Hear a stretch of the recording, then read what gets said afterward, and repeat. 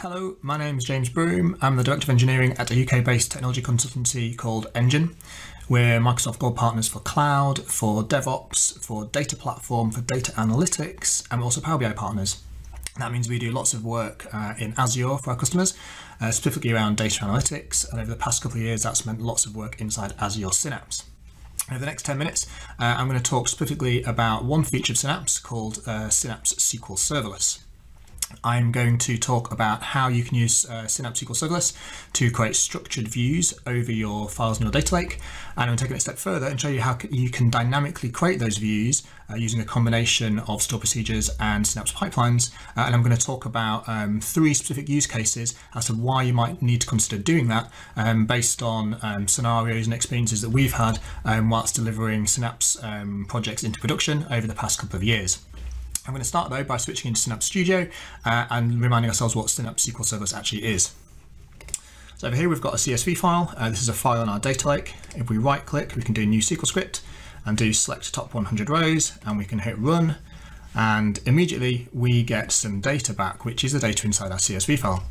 Now what SQL Serverless has done here is it's pre-populated a SQL script using the open row set command to basically query over that CSV file. So I haven't provisioned a database, I've just deployed a Synapse workspace, and SQL Serverless is a tool inside the Synapse Studio toolbox, if you like, that's just there out of the box.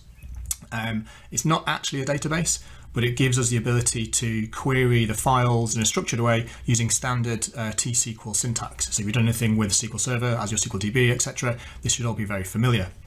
Now that's great. And what if we decide that we actually want to turn this this structure we've got here into something a bit more permanent? We want to create a view over that data. We can take it a step further. We can use this SQL syntax here and wrap it in a standard create and view statement. And if we run that using the same open row set command in the middle, if we navigate to our SQL Serverless pool instance and refresh our views, we can see we now have an orders view, which we can query using very standard select everything from our DBO orders view, and we get the same data. Okay, happy days.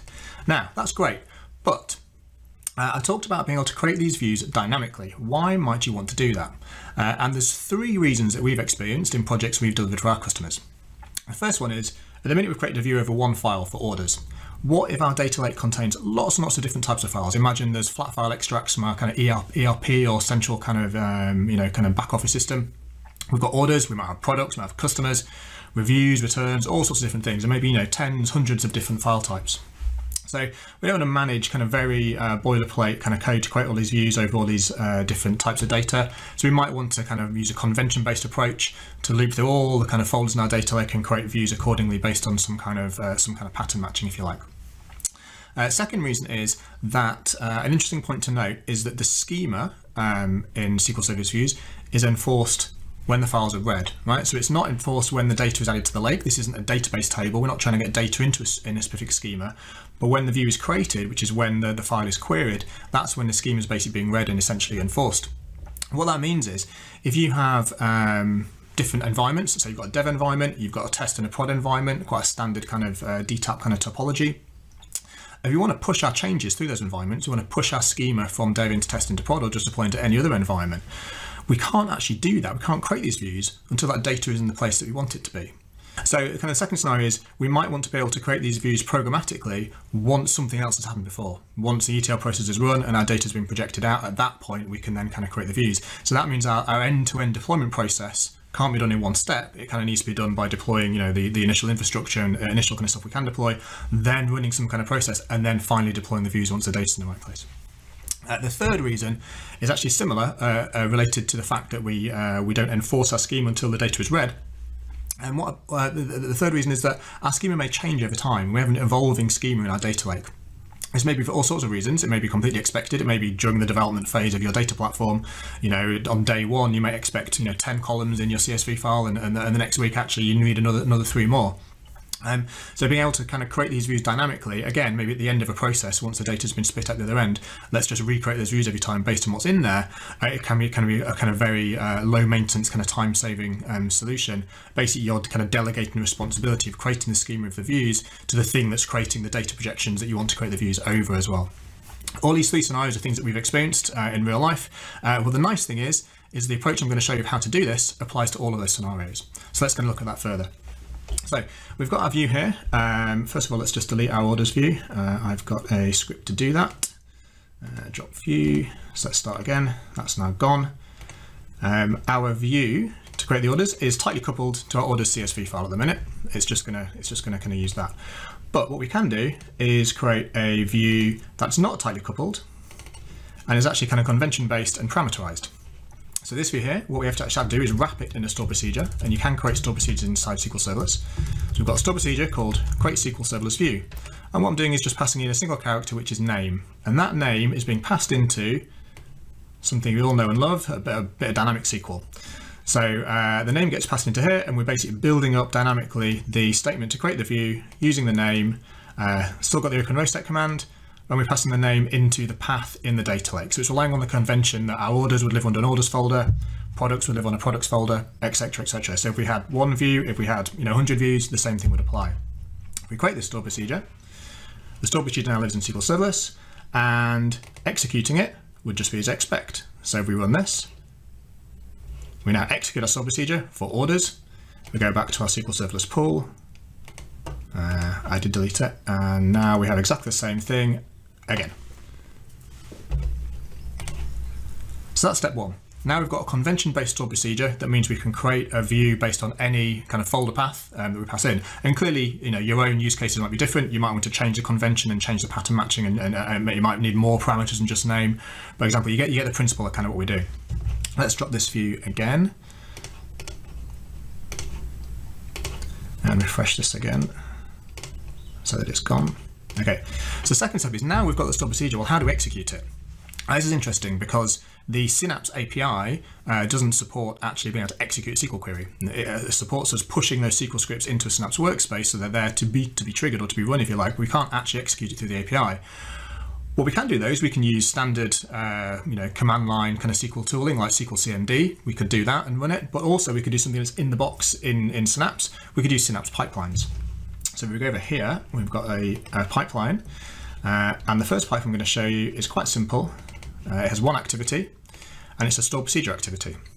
Now the store procedure activity is using a linked service, which I've already set up, and the linked service is actually based on a SQL Server connection pointing to the endpoint for the Synapse Serverless that you can obtain from the Synapse pane in Azure when you've deployed the workspace. I'm just pointing to the SQL endpoint and the database I care about, and using the Synapse managed identity to connect, and you can test that connection to prove it works. Interestingly, there is an out-of-the-box kind of store procedure activity for Synapse, but it only works with the dedicated SQL pools. So if you want to do it with SQL Serverless, you kind of have to go down this route. Once we've got that linked service set up though, we can then call the store procedure, which is our create SQL Serverless view. And in this example, I'm passing in one parameter, which is our name parameter, and hard coding it to orders. So if we trigger that, from the Synapse pipeline, basically the effect is the same. The pipeline triggers a store procedure, passing in orders, and we should end up with one view again once that's run. So let's look in here. We can see that's succeeded already. Let's go back into our database. Let's refresh the views again. And now we can see we have order views again looking exactly the same. There we go. Right, let's drop that view one last time. So that first pipeline is really useful for when you maybe just have like an entire set of views you want to create. I pass in one parameter. Clearly you could extend that further because you could pass in a pipeline variable that had a whole list of strings. You could have 20 views you want to create, and you could pass it in and loop through them and do it for each of them. Now extend that slightly further and show you the next pipeline, which is if you want to do that kind of dynamically based on a folder structure, we can extend the pipeline to use a metadata activity that's actually pointing to the data lake as the file system, and it's pointing in this case to kind of the parent folder of where our orders folder was. It's getting the child items, that's getting passed into a for each activity, and for each activity is basically getting, using the parameterized notation, getting the child items. So for every folder in that parent folder, it's calling into the same SQL Serverless view activity, and in this case it's dynamic because it's taking the item.name. So basically it's going to read all the folders for each folder, call into the same activity, and it's going to pass in the folder name and then call the same procedure. So we've run that one just to show you how that works. I've only got one folder in the data lake, so the results should be the same. That's running and it's probably finished already. Here we go, it's in progress. If we dig in, we can see a bit more. There you go, got the folder list for each. There was only one, created SQL Serverless view. Let's go back into our database. I didn't refresh it before, but it's still here. So now we could trigger that at the end of something, right? We could now trigger over an entire data lake set of folders and create the view for each of them. The final thing I want to show you is actually what might happen is, you know, you've probably got some kind of ETL process before all of that, and that happens at the end. So we dig into this pipeline. The ETL process could be as complicated as you like, right? There could be all sorts of stuff. In this case, I've just got a copy data activity. And then just to show you, I've got an if condition. It might be, we might want to choose whether to update this schema or not, depending on whether we know the schema has evolved or not. And if that was true, we could then call into the same process. If not, then we could do something else. So we could have some kind of logical gate as to whether we want the view to be dynamically created at the end. So it's really that simple. Using a combination of a store procedure and a pipeline, we can basically dynamically create SQL Serverless views over our data lake, and I've explained 3 reasons why you might want to do that. Just quickly before I wrap up, there's 2 kind of things to be aware of, 2 kind of gotchas if you like.